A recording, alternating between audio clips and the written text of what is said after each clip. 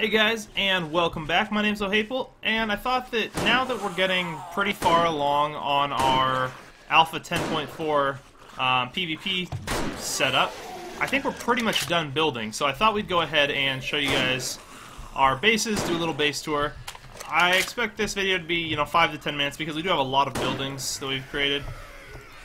But we're just going to try to bust through it as quickly as possible if all these zombies would get out of our way.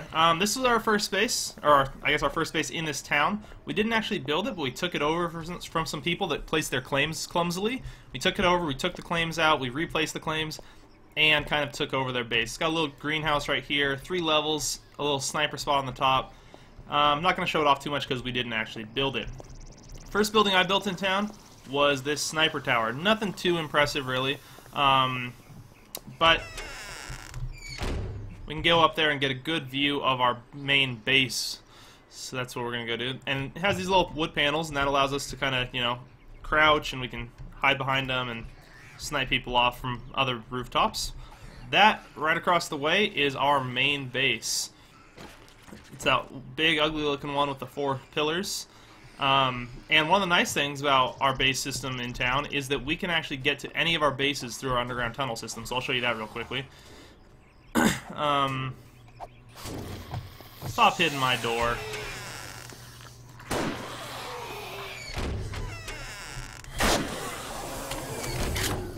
So we can go down, and it takes this tunnel that's all the way down at bedrock, and we can then take that to any of our other bases.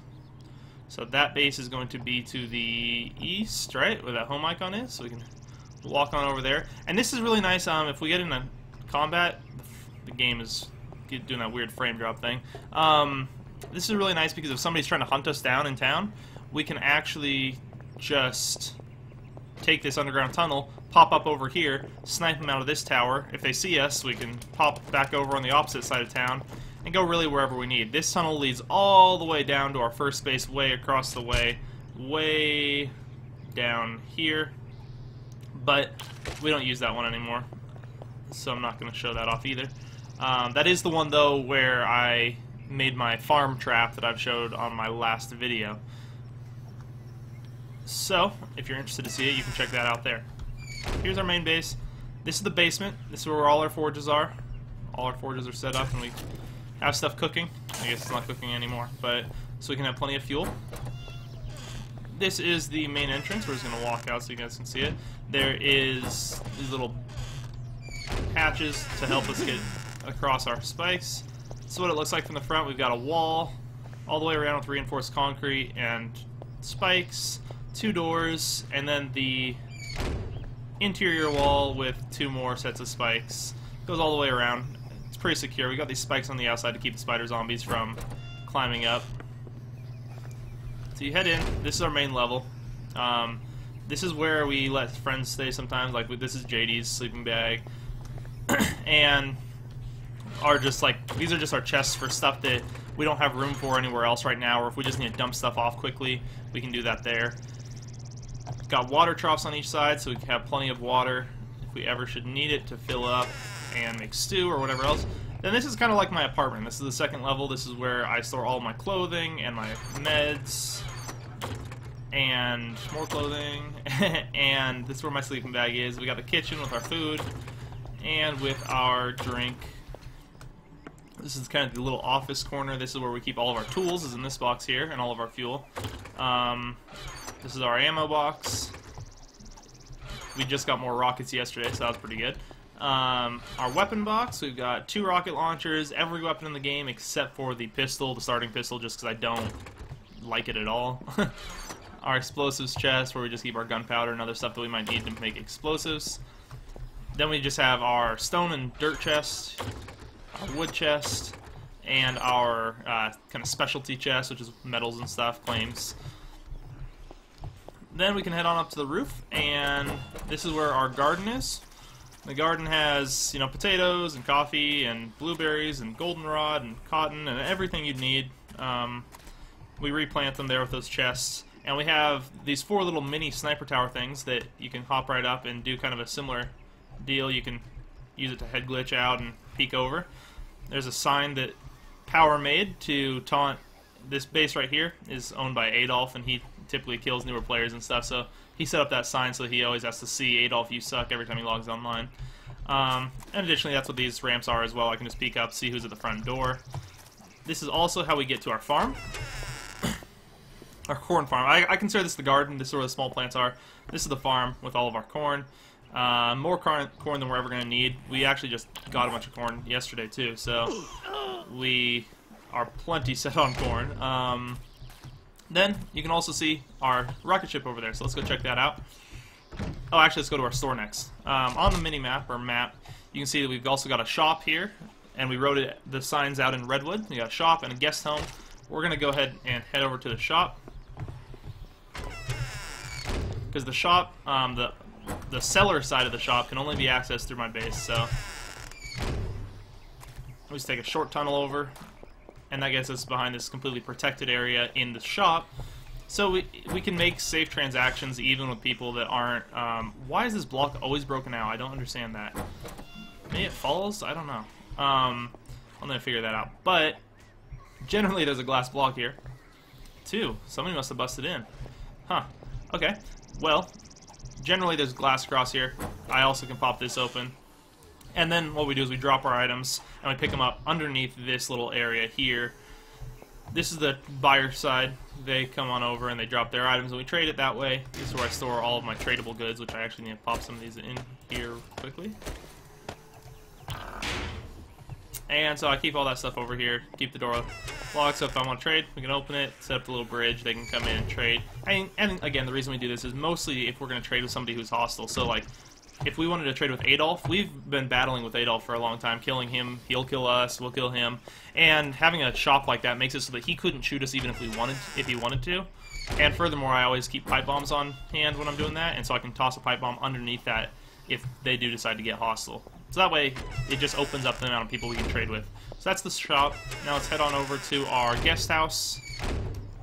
Guest house is just a really modest, small house that we have made mostly to help new players out. If somebody's like worried about where they're going to spend the night, I can offer them this, and we keep just one forge, one campfire, a couple chests with like some low-level items and forge books, and a small garden with stuff they might need to make some seeds to make their own farm later down the line, or just maybe get them some food to last through the night. So that's all the guest home is. Then, next up, that's our Flame's house over there, that little tower that's unfinished. Let's go off to our rocket ship. This is a base that we made, or I guess not really a base, but it's something that me and Power made just for fun, just because it's awesome. We wanted something that's aesthetic, because, I mean, it's really, I mean, it's cool to make a secure base, but sometimes it's more fun to just make something just for fun. So, that's what this is. This is a rocket ship made all out of concrete and trussing. You can go inside of it and go all the way up to the top, get a little vantage point. You know, also, I guess you could use it for a sniper tower if you wanted to. But you can see our bases from here. Our guest town, our shop. That is Noob's base over there, and that is Bloody's base right there. We're going to go to that next, the diving tower.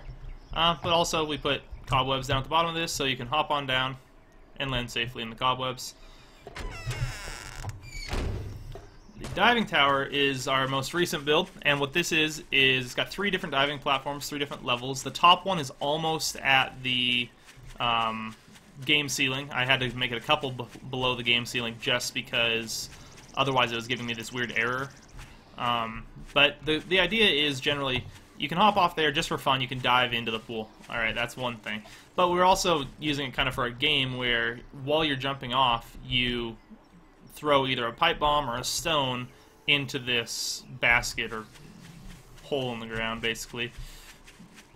And you can play games with it. You can just, it's just something to mess around with, just because at this point in the game, once you've got all the weapons, all the armor, and all the food you need, you know, you just start trying to come up with additional games. We're just going to go straight to the 2nd and 3rd level. I'm not going to jump off the 2nd level, just kind of show you guys the view. I believe, I'm trying to think of how many blocks this is up. I want to say it's like 80 blocks up. On the ground, you can still see all our stuff, our sniper tower, and our little town.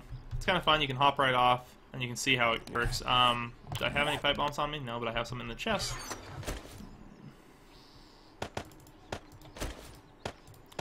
The idea is to, you know, jump off, light the pipe bomb, and chuck it. Oh boy, I accidentally lit a second one. Well, that one's gonna explode midway. Then all the way up at the top, this is maybe another, I don't know, 100. I don't know what the game ceiling is. I read somewhere it was 250. But this is, whatever the game ceiling is, this is about 4 below it. And once you get up here, even with max draw distance, pretty much everything starts to despawn or go outside the fog of war type thing. So we can use a stone. We can hop off and try to toss it in there.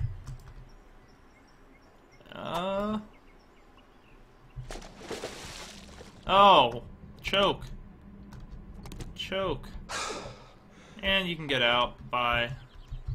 Hop on the glass block and hopping out. We kind of left this open for other people. We don't have it locked or anything. We usually leave these here, and even if they're not here, somebody can jump across. We leave that open, just the chests are locked. That way other people can mess with it even if we're offline. It's all claimed, so I'm not worried about them destroying it. And that's all we pretty much have for our bases. We got the rocket ship, the jumping tower, our base, our sniper tower, guest home, and shop. It's been a lot of fun to make all this. I hope you guys enjoyed the video. Make sure to like, favorite, and subscribe if you did, and I hope to see you guys soon.